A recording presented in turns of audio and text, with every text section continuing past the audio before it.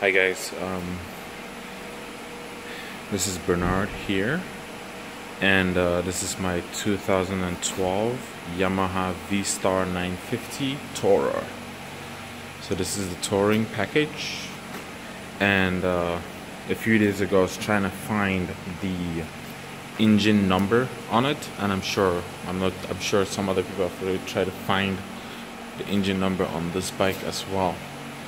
So I'm gonna show you where and how to locate the engine number. It's a VIN number. I think there are two spots where you can actually locate the VIN number on there.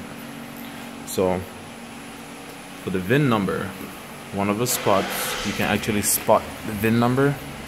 If you go right up here, you actually be able to see the VIN number. So that's part of it. So right on this block right here, right there, you'll be able to see the VIN number on there.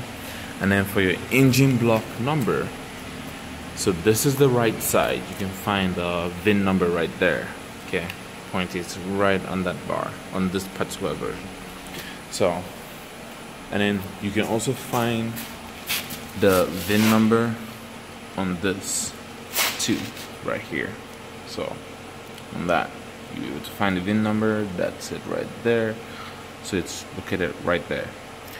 But for the engine block number, if you come down lower below this panel right here, there's a tiny small block at the bottom.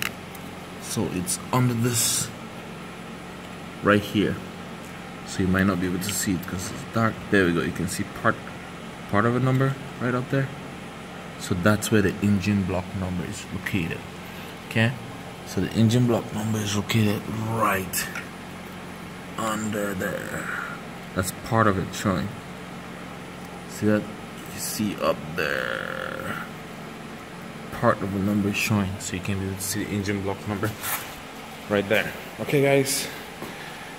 That is how you find the VIN number and the engine number on the 2012 Yamaha Vstar 950, the touring package.